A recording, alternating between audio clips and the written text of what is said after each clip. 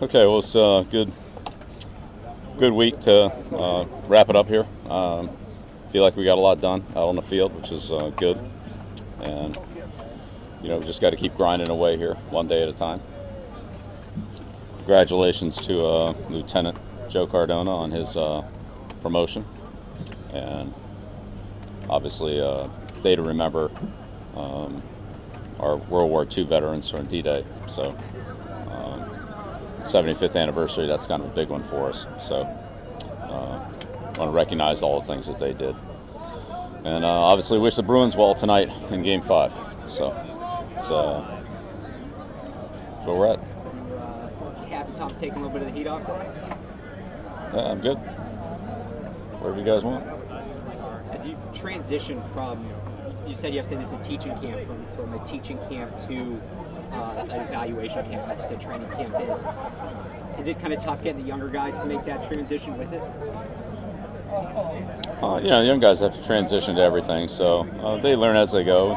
We've been at it now for 3 weeks, so we'll just keep working through it. Just part of the long process. So you mentioned D-Day and the 75th anniversary. This is really the last major milestone from that generation. The members of that generation Right. will be alive for.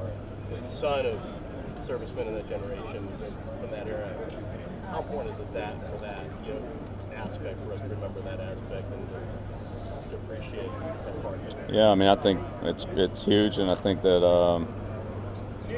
as a lot of organizations, the World War II Foundation, others have done a great job trying to recognize it here over the last several weeks, and certainly today, this weekend. So, it's a day to change history. It's a big day for all of us, important day for all of us, and as I said, happy to recognize Joe on this day. It's just helps make it a special day for all of us.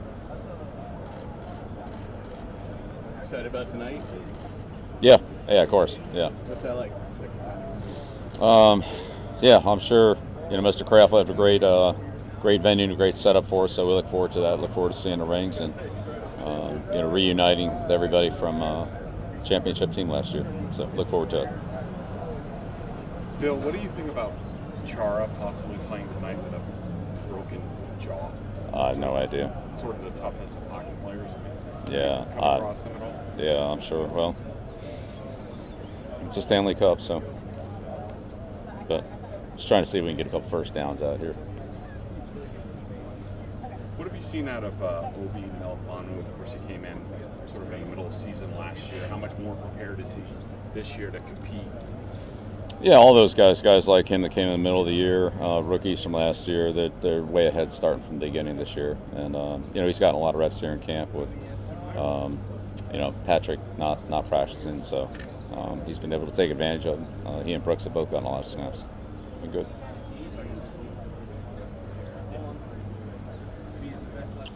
Good? All right, thank you.